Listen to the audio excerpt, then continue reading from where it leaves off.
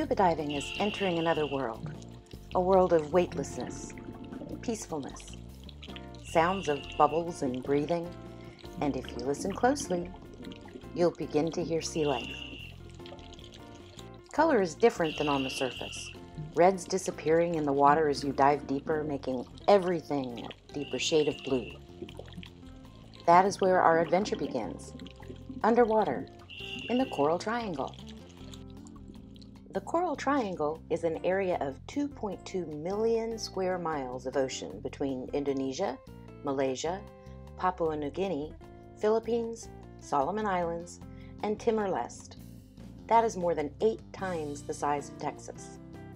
The Coral Triangle is considered the epicenter of marine diversity. It is home to 76% of all known coral species in the world, over 550 of them. 37% of the world's reef fish, over 3,000 species, call these reefs home. 6 of the world's 7 species of sea turtles can be found swimming over these reefs. It's unlike any other environment on the planet. Of course, we can't dive the Coral Triangle without talking about, you guessed it, coral. Corals are animals that grow in warm, shallow waters. Hard corals are the reef builders. Coral are communities of polyps that secrete calcium carbonate, which creates the skeleton in and on which they live. They live on the outside edge of this structure, and as long as they're able to get enough building material from the water, they continue to grow. Hundreds or thousands of coral polyps build their skeletons close together, creating a coral reef. This reef provides homes and food for the critters that live there.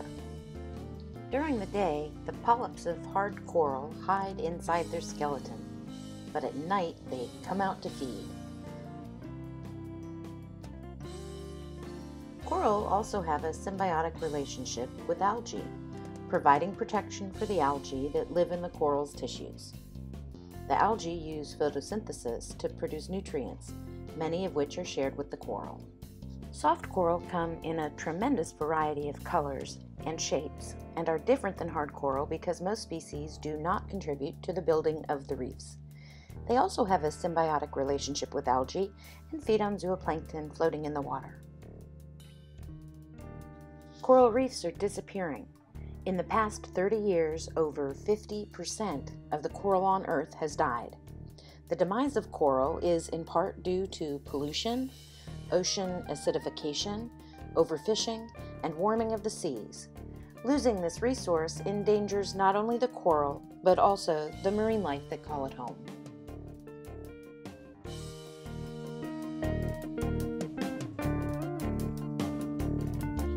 The reef is full of unusual, beautiful, and even strange critters. Some of the smallest of these are aptly named shrimp. Shrimp have lots of jobs, but are mostly cleaners. These shrimp have set up a cleaning station and are safe from being eaten as long as they scour fish and eels for parasites, another symbiotic relationship in the sea. Harlequin shrimp look like a committee designed them, and they're found near starfish.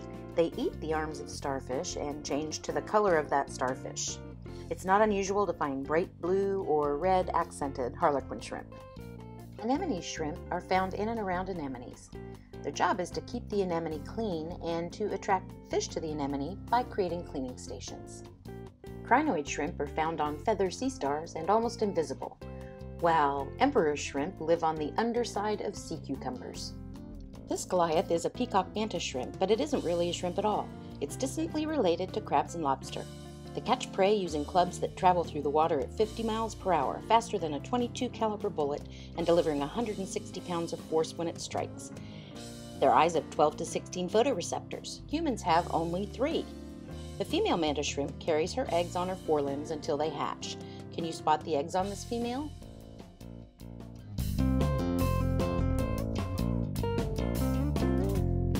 Nudibranchs are the little gems of the sea, each one sporting colors and patterns more amazing than the next. They are a mollusk whose gills are located in plumes on their backs. Many also have tentacles on their heads called rhinophores, which are used for scent.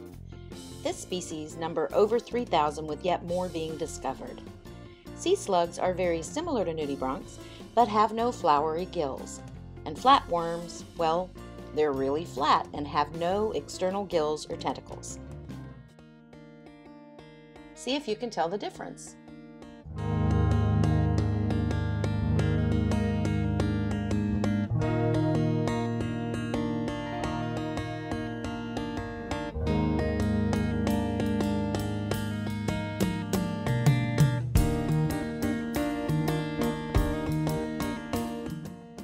Anemone fish are one of the more unique fish found in the Coral Triangle because they live among the stinging tentacles of anemones that are fatal to most other fish. They're immune to this sting because they're protected by a mucus layer. This symbiotic relationship provides a safe home for the fish, food and housekeeping for the anemone. We will see a few of the 28 variety of anemone fish.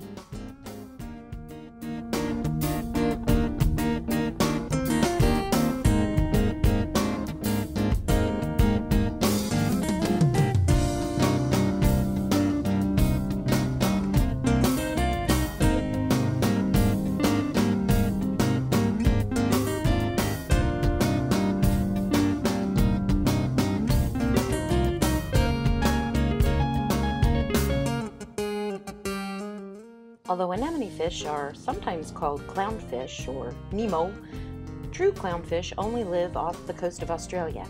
This variety looks similar to Nemo, but it's actually called a false clownfish. They're different than clownfish because they have less black around the puzzle piece-shaped white area on their backs.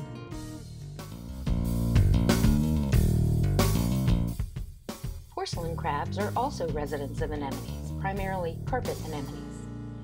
This one is feeding at night.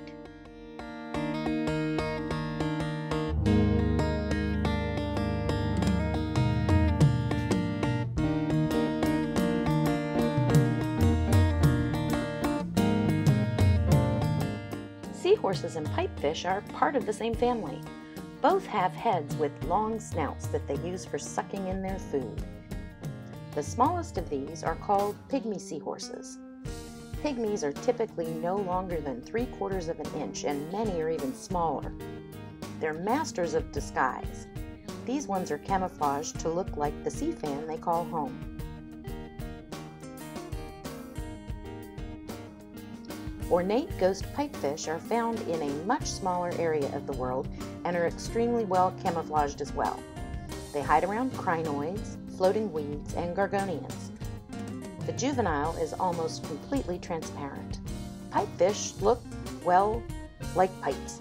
Their long pipe-like bodies are surrounded by bony rings, and some have a flared, colorful tail.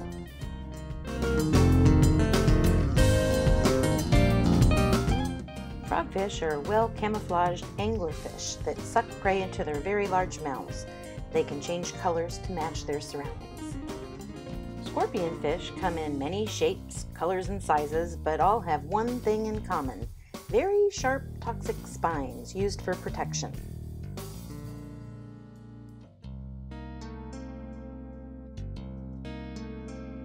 Sea cucumbers are the earthworms of the sea, bottom feeding and then pooping out clean sand. Blue-spotted ribbon-tailed ray are beautiful and also venomous.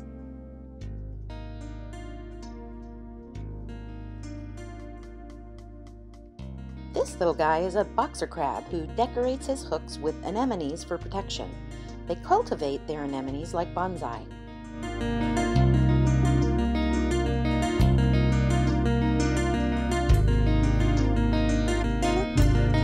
Ribbon eel are sequential hermaphrodites. All are born male and change into females towards the end of their lives. Males are blue and yellow, while the females are yellow.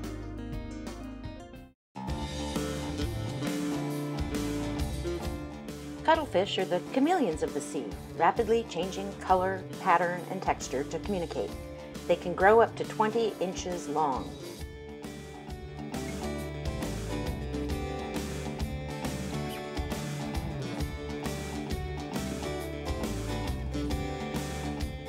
Flamboyant cuttlefish are also called flambeaux.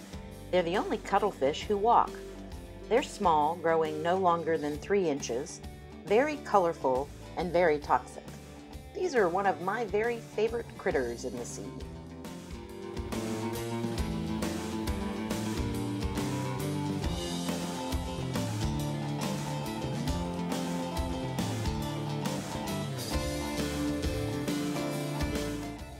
Enjoy a little bit of the variety of fish life from the Coral Triangle.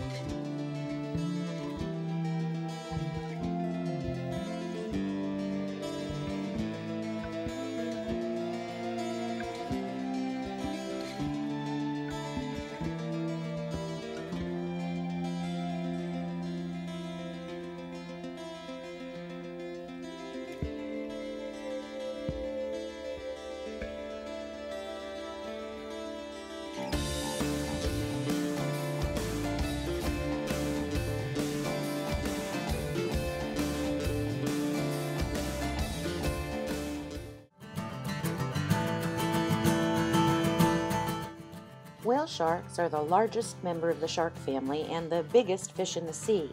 They are an endangered species that can be found in very few parts of the world.